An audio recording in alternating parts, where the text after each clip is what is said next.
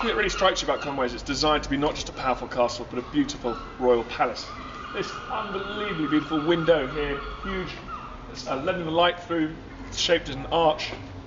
is very, very typical of this castle, but also other castles like Harlech and Caernarfon as well. And it was understood only about 50 years ago they were all built by the same person. And the identity of that person remained a mystery until someone looked into castle building on the continent and realised that many of the features here, these archways, the big windows, the design of the latrines, and the strange semicircular scaffolding poles going around the towers, actually very common in a place called Savoy, what is now southwest France.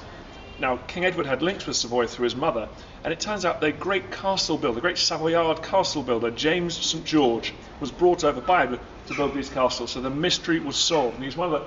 classic castle builders of the medieval world.